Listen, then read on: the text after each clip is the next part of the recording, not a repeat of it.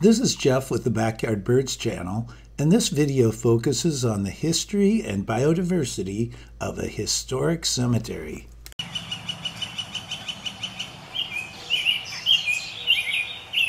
Let's learn about the history, the people, and the biodiversity of the Ritchie Cemetery. The 3.7-acre cemetery is located at Southwest 27th Street and Southwest Boswell Avenue in Topeka, Kansas. The Ritchie Cemetery was named after Colonel John Ritchie, an early settler, free stater, and abolitionist who came to Topeka from Indiana. His first wife, Mary Jane, and two of his children, Mary and Elizabeth, were buried at the site. They were later reinterred at the Topeka Cemetery after he died in 1887. Beginning in the 1880s, most of the burials were of African Americans. Many were part of the exodus from the South after Reconstruction following the Civil War. Of the known burials, 91% are African American. Many lived in the Tennessee Town neighborhood of central Topeka. In January of 2023, the cemetery was added to the National Register of Historic Places. Besides being a respected burial site, it is also a haven for biological diversity. It retains much of the habitat that was found on the site at the time of settlement. The first burials occurred in 1859. They were Carolyn and Hinckley Garrison, children of Isaac and Hephzibah Garrison, who had come to Kansas Territory from Indiana. The last burial, Earl W. Huggins, occurred in 1941. He, along with his parents and three brothers and one sister, are buried at the cemetery.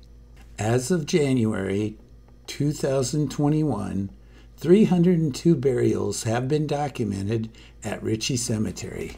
Unlike most cemeteries in Topeka, Ritchie Cemetery was never formally managed and no formal burial records exist.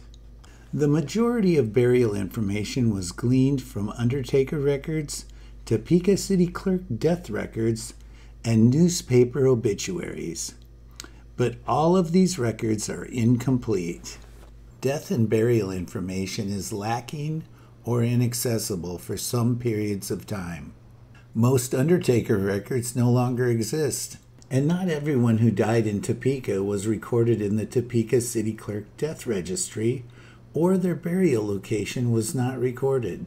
And not everyone who died had an obituary, or if there was an obituary, it may not have the burial location.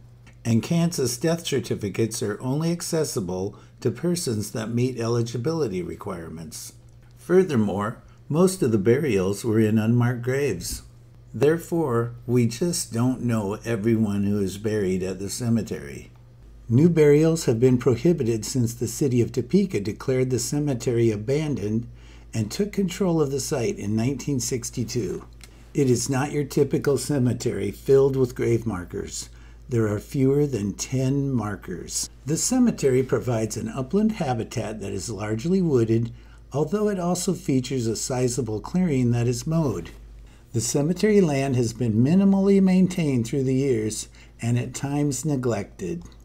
Because of the lack of formal maintenance from the time of its establishment, a variety of plants, animals, and fungus are still found at the site.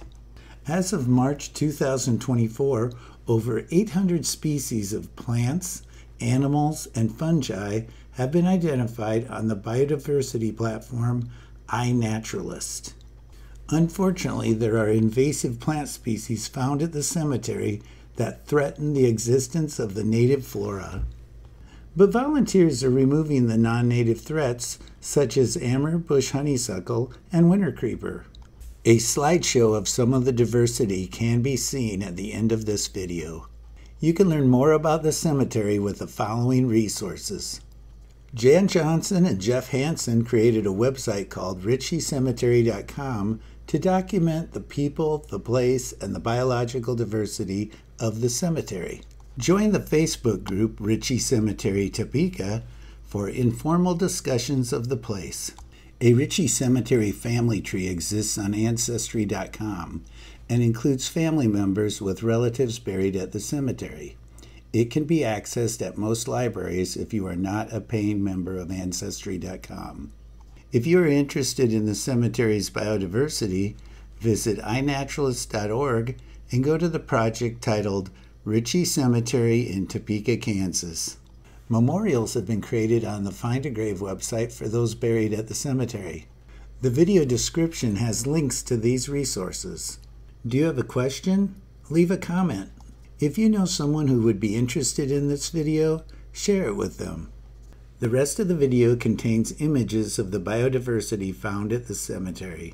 The images represent a very small subset of this biodiversity. To see all of the biodiversity, visit the project on iNaturalist.org.